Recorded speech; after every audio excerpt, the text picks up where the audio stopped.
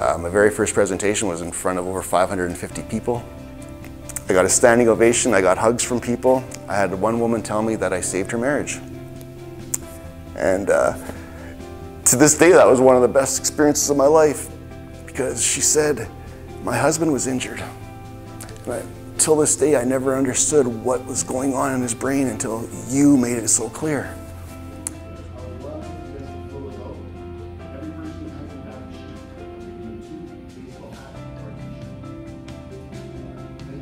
It kind of put a lot of things into perspective seeing Dan Plexman.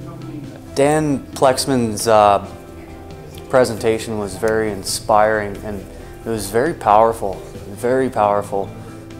To just visually see what he's gone through, you can tell that it was very traumatic.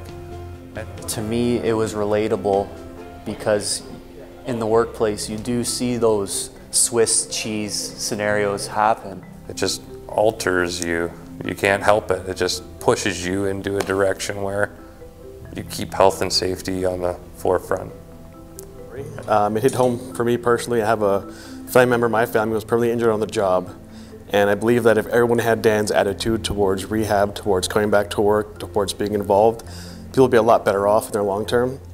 I think because it's so closely relatable to what I do as well, it's like, you know, the way he talks about the way he was before is kind of how you picture yourself as a tradesman. I mean, you're out there, you want to get the job done, you want to do good work, you want to do right by your employers, you want to make everything happen.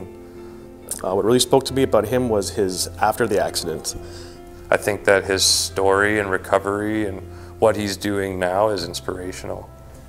I just want people to know how much I appreciate life, how much this accident has changed me.